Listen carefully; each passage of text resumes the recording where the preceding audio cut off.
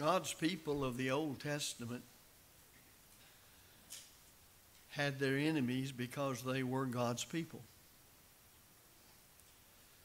And the Lord's church, God's people today, a New Testament institution, has its enemies because they are God's people.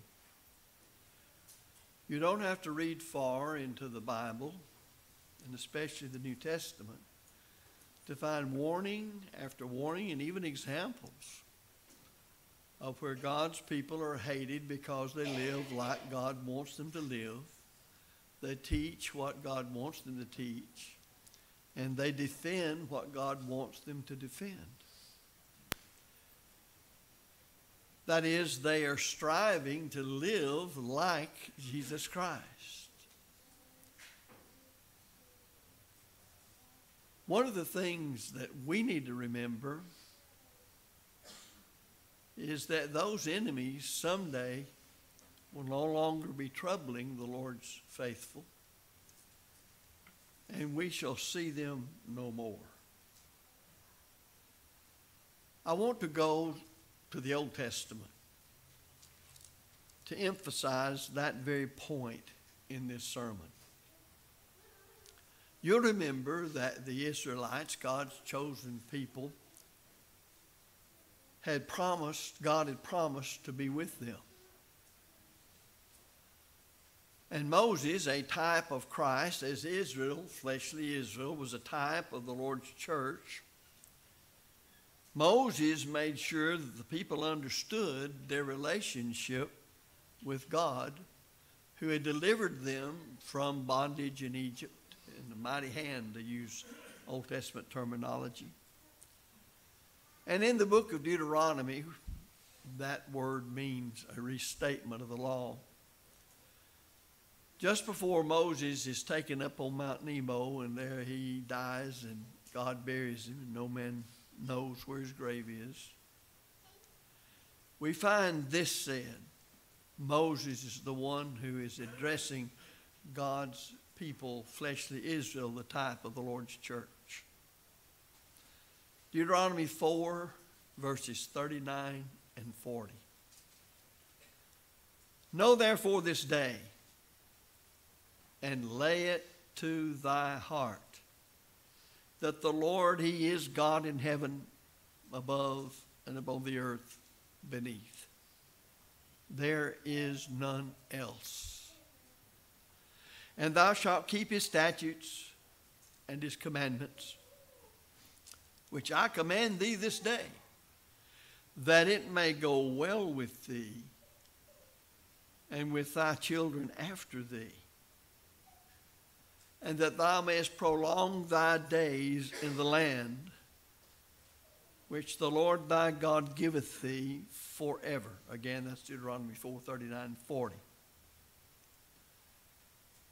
Now God said to Moses in Deuteronomy 5:29, concerning fleshly Israel, oh, that there were such a heart in them, that they would fear me and keep all my commandments always, that it might be well with them and with their children forever. The children of Israel were in Egyptian captivity, as we all know.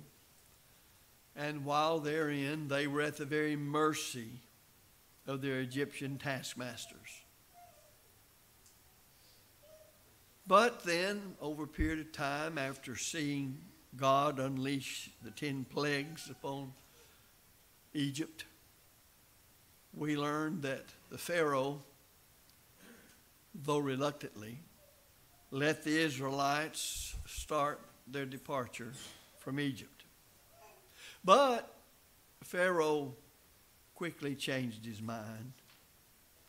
And the scripture says in Exodus 14, 6 through 7, he took 600 chosen chariots to pursue the Israelites. Now that would be like taking, for our day and time, in military terms, 600 tanks or something like that. He meant to bring them back one way or the other. But in Exodus chapter 14 and verse 10, we learn, and when Pharaoh drew nigh, the children of Israel lifted up their eyes, and behold, the Egyptians were marching after them, and they were sore afraid. And the children of Israel cried out unto the Lord. If they had been what they ought to have been, they would have said to themselves, as we did as spiritual Israel a moment ago in our worship, anywhere with Jesus I can safely go. And that it would be impossible for them to fear, because who's on their side? Who have they witnessed offer those plagues against Egypt? And in every plague there was the overthrow of an Egyptian god. Well, of course, God was on their side. And as the New Testament writer Paul said, if God is for us, who can be against us? Did you begin to see even this lesson come out for spiritual Israel today, the church? But it was at this time that Moses told the people that there was a time coming when they would never again see their Egyptian enemies. Exodus 14 and verse 13. You get a picture of that in Paul's writing to the Thessalonians as he gives comfort to the persecuted brethren, our brethren of almost 2,000 years ago, members of the Lord's church. And to you who are troubled, rest with us. When the Lord Jesus shall be revealed with his mighty angels in flaming fire, taking vengeance on them that know not God and that obey not the gospel of our Lord and Savior Jesus Christ, who shall be punished with everlasting destruction from the presence of God and the glory of his power. Thus, there's a great lesson in the Old Testament here, as there are so many lessons that help us as children of God walk the straight and narrow way of truth of New Testament authority. So may we as members of the Church of our Lord learn from this incident the great lessons that are contained in it. And there are more than one. The general lesson we've mentioned. But it's important to understand that, firstly at least, that great changes may occur very quickly.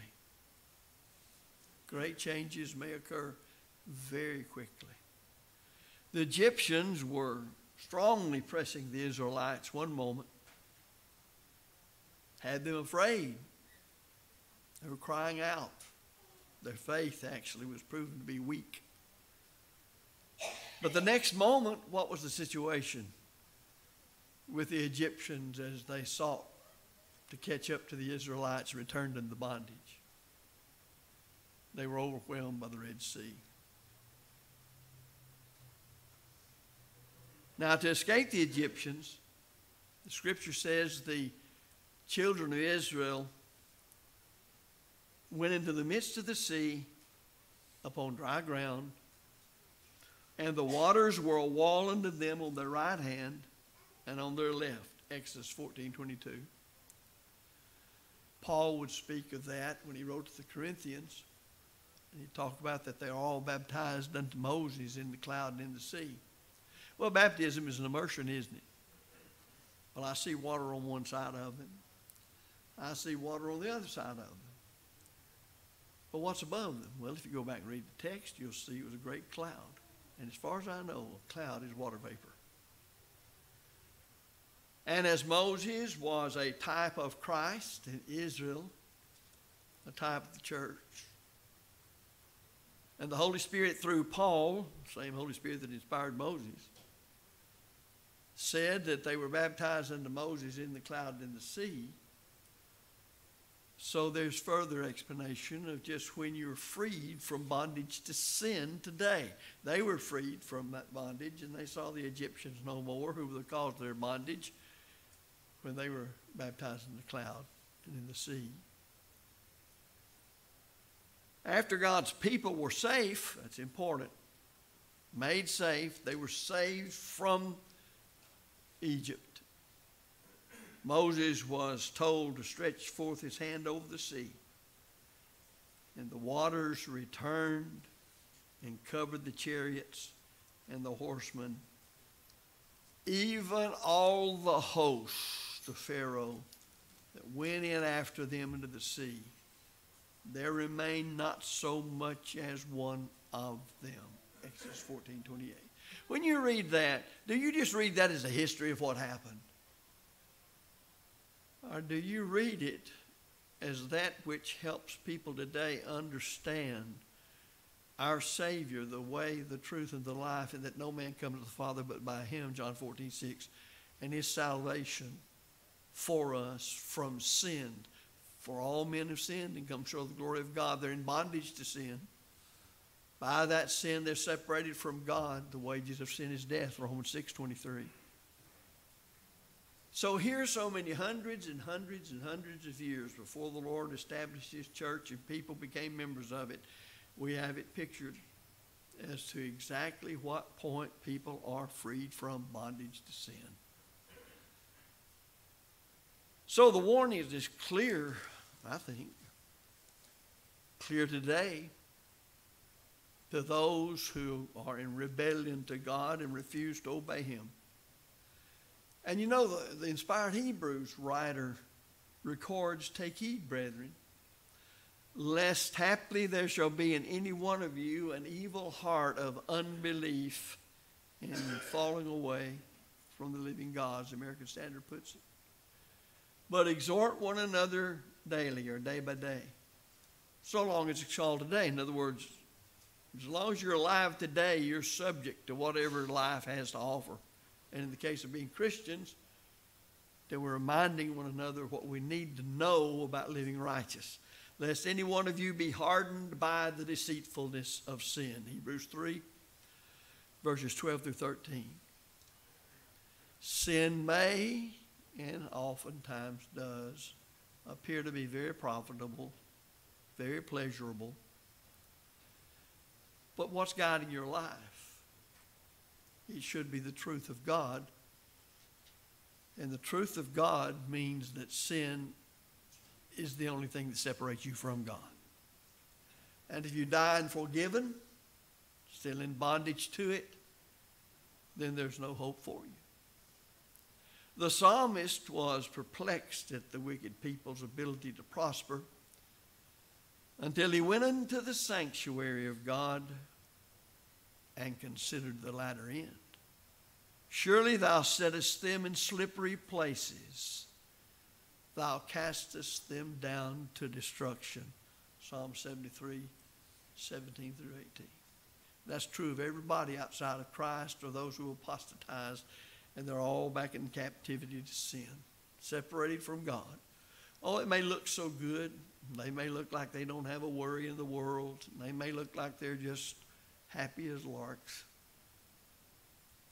But the truth says otherwise. And if I'm to really see this world as God sees it and live in it like God wants me to, I must know the truth. The truth will set you free. John 8:32. One moment, everything can appear to be well. And the next moment, one will find his sweet feet swept out from under him. And he'll face judgment. It may seem like life is a long time, but when you've lived it a while, you realize more and more what James had to say, that life's like a vapor that appears for a little while, then vanishes away. Well, that's one point that we get from this account. But there's another one. Our opportunities may suddenly vanish. We know that the Egyptians witnessed the great power of Almighty God. They experienced it. The plagues were for the purpose of making believers of Pharaoh and his people. They should have said, well, then God is behind all of this. There's but one true and living God. And Moses obviously is a spokesman of God. And he said, let my people go, and I will cooperate and let them go. And I will equip them so that they can go do what God has called them to do. But, of course, he didn't, did he? Sadly, that's been the case with the majority of mankind all along. You see what you want to see. Do you remember when Peter and John healed the man lame from birth at the beautiful gate of the temple, Solomon's porch? You remember after quite some goings on, we get a picture of the private council of the chief priest and others. And they're talking among themselves. I've often wondered, how do we get that? How do we know what they said? But God's dealing with it, so he lets us know. They said that a notable miracle hath been done. We cannot deny it. Now think about what that implies. I've said many times a notable miracle. Any miracle is a notable miracle to me. But here was a man everybody knew. And they knew he was lame from birth, and he was over 40 years old. All of a sudden, he's at the gate begging, and next thing you know, he's up jumping around all over the place.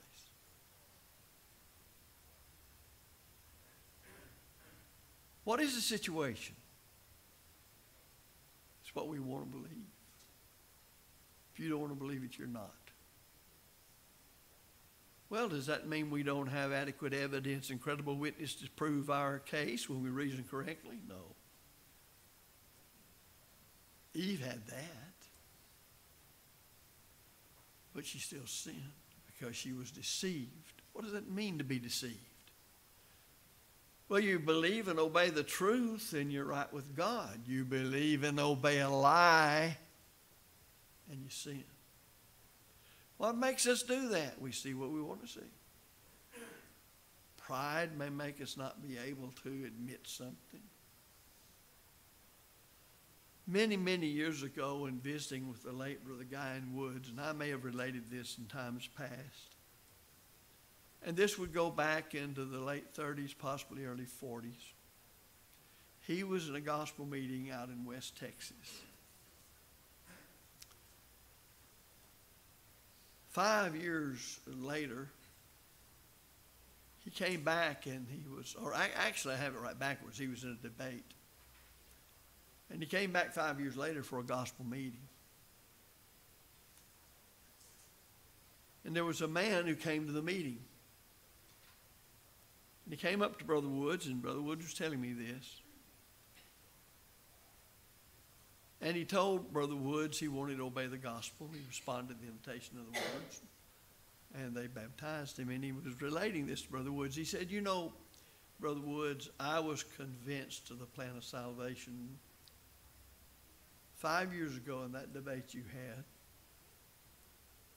that baptism was necessary for salvation. But he said, my family, all the way back as far as I know, have all been Baptist. And I was involved very much in the Baptist church. And though I was intellectually convinced by the right division of the word that baptism was for unto in order to the remission, forgiveness of sins, to the believing, repentant person, I just could not act upon it because of what I would get into with my family. When you came back from this meeting, I had labored with that all these years, knowing it's what the Bible said, and I read it and read it and read it. I just decided it wasn't worth my soul to make peace with everybody else and not make peace with God on his own terms. And I knew exactly what the New Testament of Jesus Christ said as to what one must believe and do to become a Christian. Now, that's not just a preacher's story. But I'm convinced from having associated with a lot of preachers over the years and others that that kind of thing happened in a lot of places.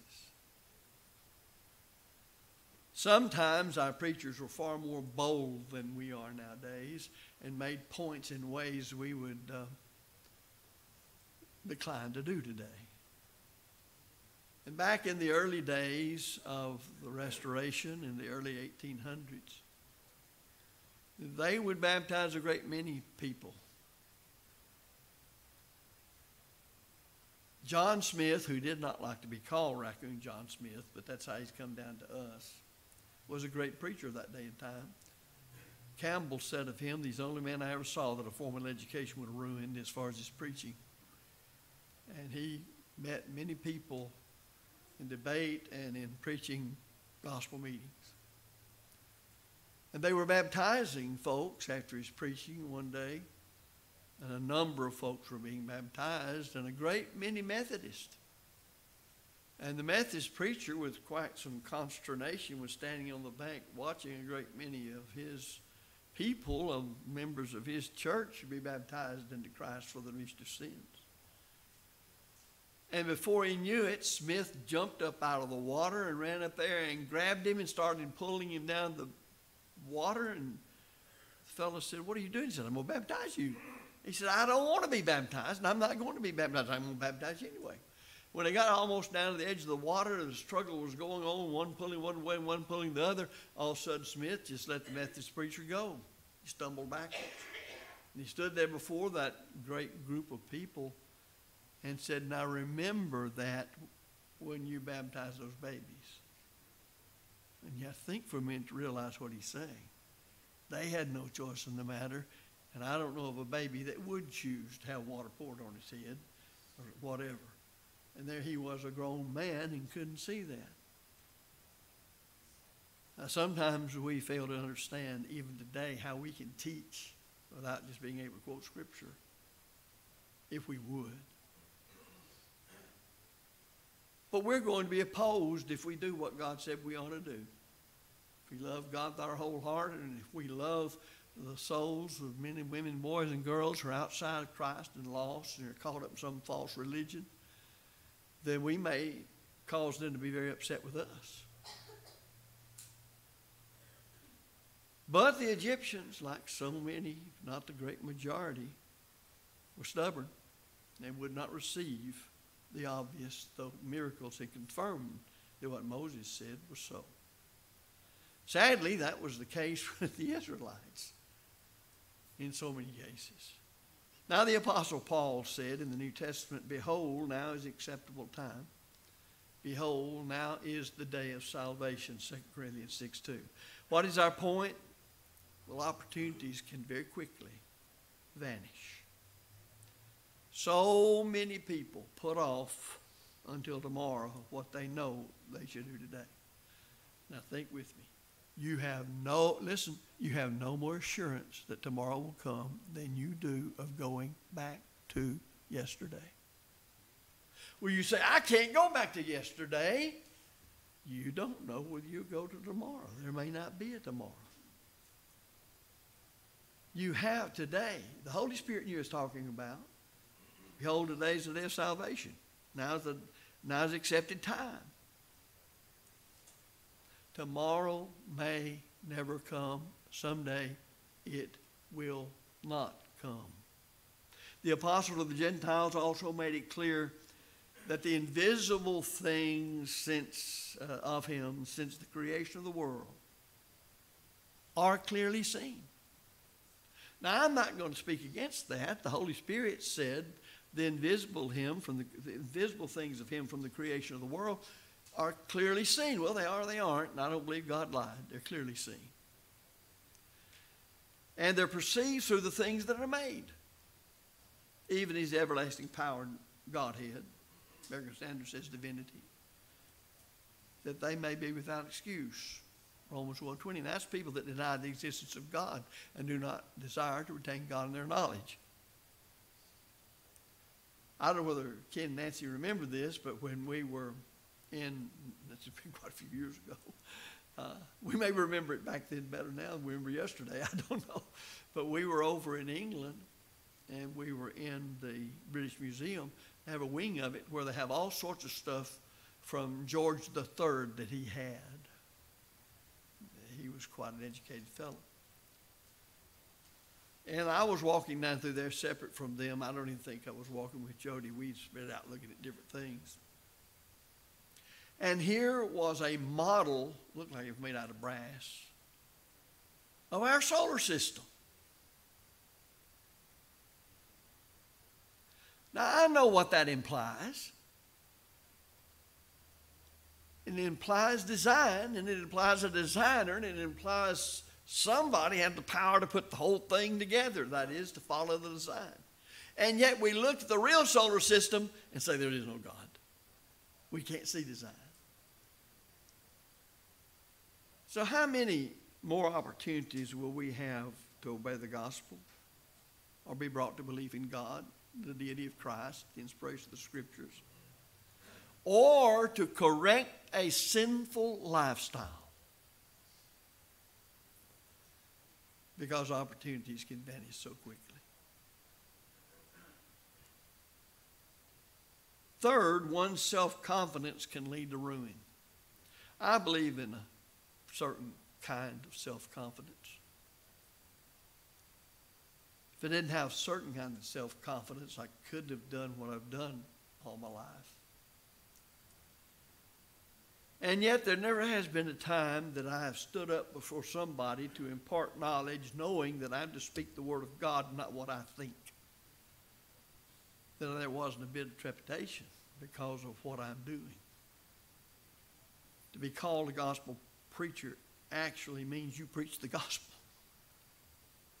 Now, can there be people who have more talent in that area than others? Of course. People are better at certain things than other folks are, but you do what you can with what you have to do with, and you put your all in all into it. The Egyptians followed after the Israelites, trusting in their own fleshly power. In so doing, they rushed to the very place of their destruction. Now, they didn't start out at the command of Pharaoh to go destroy themselves. But when they tried to follow the Israelites, that's what happened, because it was only for the Israelites to go through the parted waters of the Red Sea, not for them. They didn't believe in God. They were out to do God's people evil and to rebel against God. That would be like a person today saying, I don't believe in God, I'll be baptized to make my wife happy. Or I don't believe in Christ, but I'll be baptized to make my wife happy. That won't work.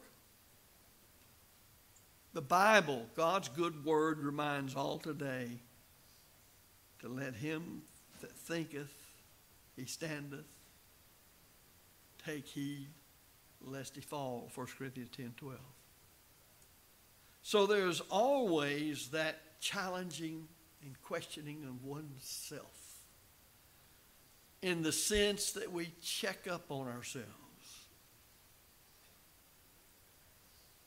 Have you ever gone to bed at night and you know how when you get in the bed and the lights are out and just before you're trying to go to sleep, did I lock the front door? I said, Joe, did you lock the front door? And usually the answer is, yes, I made sure it was locked. I went by and checked it, turned on the alarm, okay. Or something like that anyway.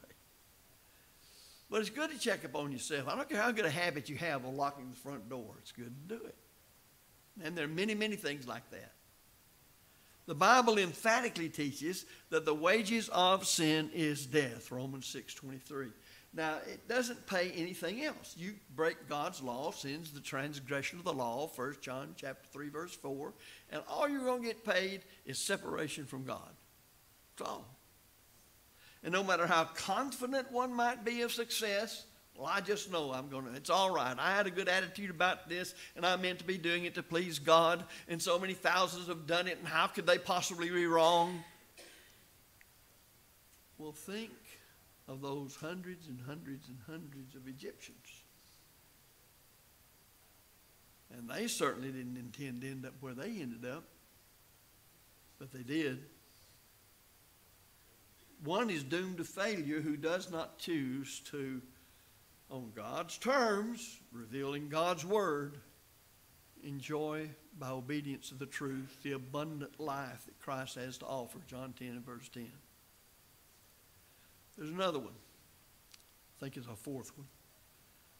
The separation between God's children and the children of this world, Satan's children, will one day be forever finalized. When we watch the news, you can't watch anything but bad. Everything around us camps on the bad and the ugly and the killings and the scrapes and the robbings and the cheating and the fornication and all that kind of thing. Most people wouldn't read a book or watch a program if it didn't have something like that in it. Someday we'll not have to see that anymore. We'll not have to be exposed to it anymore. It won't be there. It'll be in all its own place. So as the children of Israel stood in fear, remember what Moses said. Fear not. Stand still and see the salvation of the Lord, which he will work for you today. And then he says this, as we read a while ago, for the Egyptians whom ye have seen today, ye shall see them again no more forever. Let that rest in your mind for a while. Everything that's wicked and bad and rebellious to God, everything that hates God, loves evil, opposes the truth, despises the Bible, despises all things from it, thus the church, we will see them no more. So the day had come when Israel would never again have to fear the Egyptians. These things are written to comfort us as we labor for the Lord in spiritual Israel today and as we fight the fight of faith to lay hold on eternal life. There will also come the day when the faithful child of God, when we, the faithful children of God, will no longer have to fear the lust of the flesh, the lust of the eyes, and the pride or vainglory of life, 1 John 2:16. Because we will have been resurrected from the dead in a glorified body where those things mean nothing. The snares of the devil will have been forever defeated. The godly and the ungodly, when it just put right down to the brass tacks, have nothing in common. 2 Corinthians 6:14 through 17. Do we let our minds rest on that? We can see that the moment of death in the Hadean world, when you study what is said about the rich man and Lazarus, that the great gulf is fixed even then, before the world ever ends, and before heaven and hell, after the judgment, comes into existence, following the resurrection. So immediately at death, you're separated from all of that tormented you here. You're away from it. I don't know what all it means when Abraham said to the rich man who was being tormented for the wicked life he lived on earth,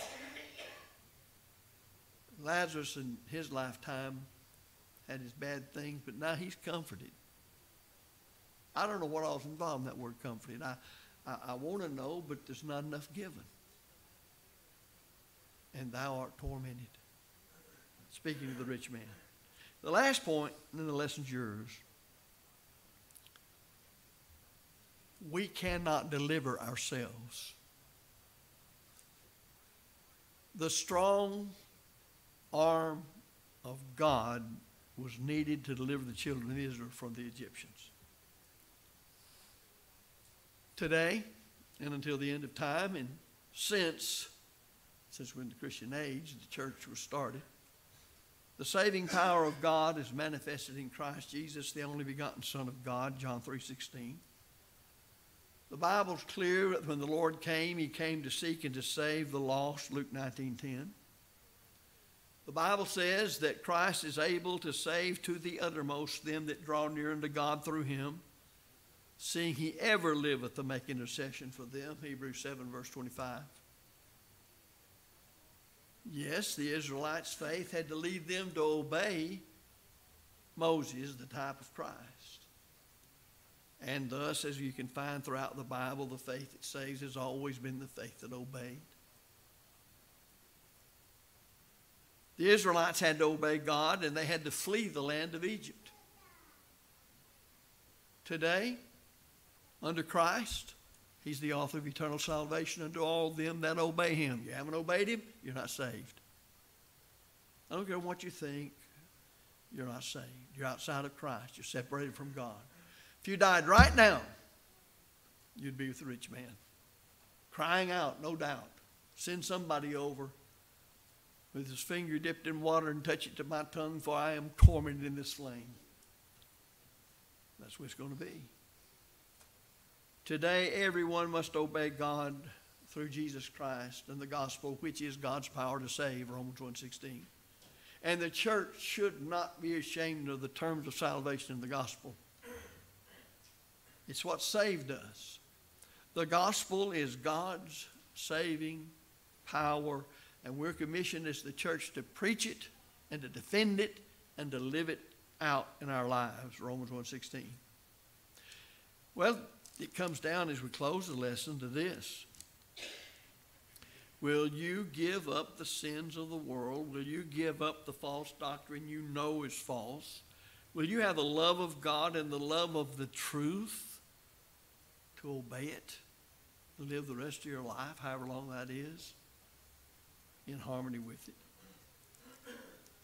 In other words, while it is called today, will you answer the gospel call? You have now. You don't have an hour from now. You have now. You know you have now. That's all you know, but you know you have now.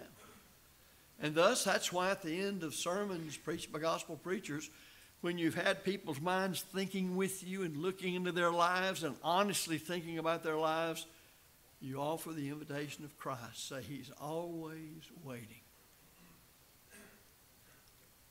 He's always knocking at your door. But you have to open that door. He will not force the door. And in opening that door, you do so by humbly from the heart believing the truth and complying with the terms of pardon, of believing in Christ, repenting of your sins, confessing your faith in Him, and being buried with your Lord in baptism for the remission of sins. Then living the Christian life in the church to which He adds you, Acts 2:47. As a child of God, if you sin, you repent of those sins. You confess them. You pray to God for forgiveness. Now, what is your case today? God's searching your heart right now. Can you say right now, I do not believe that baptism does also save us? I just quoted to you what the Holy Spirit said through Peter, who preached the first recorded gospel sermon and said to believers, repent and be baptized, every one of you, in the name of Jesus Christ for the remission of sins. Years later, he would say, baptism does also now save us. Save us from what? Our sins. So that He can add us to the church where we can live a righteous life as children of God. Why fight against God? You see where that ends up. When you see Pharaoh and his 600 chariots drowning in the Red Sea. If you're subject to the invitation of Jesus Christ, will you come while we stand and sing?